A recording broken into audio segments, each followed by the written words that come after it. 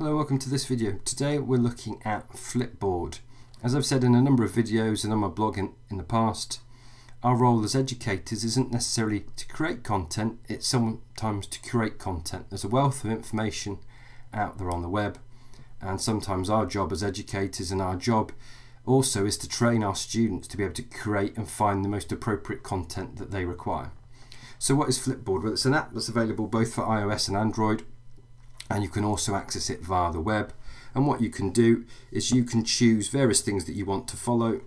So if I come here, I can see that there's various magazines and content that's already been curated.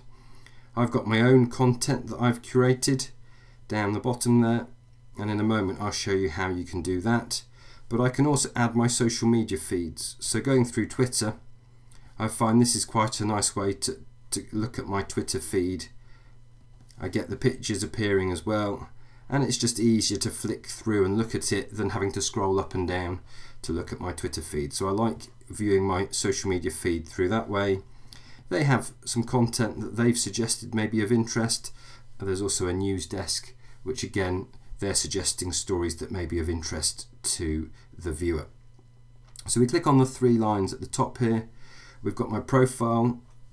We can look at who I'm following.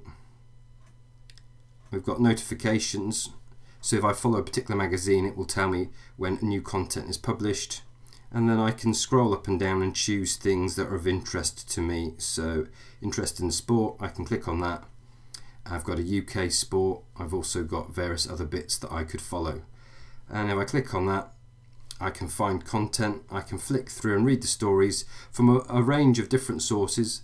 And there's a blue follow button in the top left corner, and if I'm interested in following that particular topic, in this case tennis, I can follow that and that will appear in my grid of things that I'm looking at. So if we go back to my profile, I've already created a new magazine assessment. You can see it there.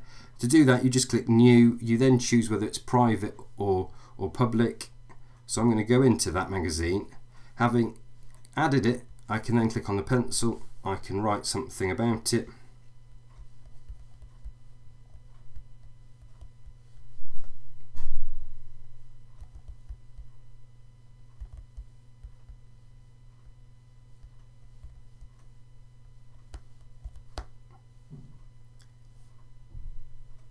I could add a photo,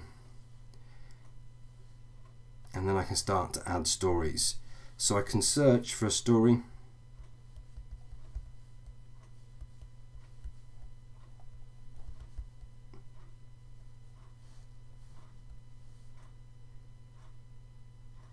and it will search for various things that I may find of use.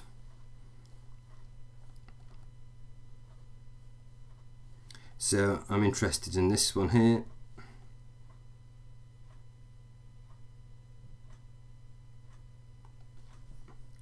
I could then click post, and that will add it to my story, and I can keep adding more, keep pressing the plus, and I can add more stories as I go. And if I'm happy I can then share that using the little share icon in the bottom right corner.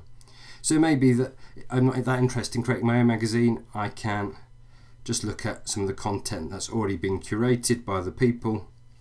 You can see I've got an education one there, and I can flick through, and that's got a variety of different sources, and it's a great way of keeping up on date on what's happening. So I find Flipboard is a great way to keep informed about the areas that are of interest to you, and then it makes it very easy for you to share that content with other people. So if you like the video, please do share it, and remember to subscribe to the channel and join me again soon. Thanks for watching.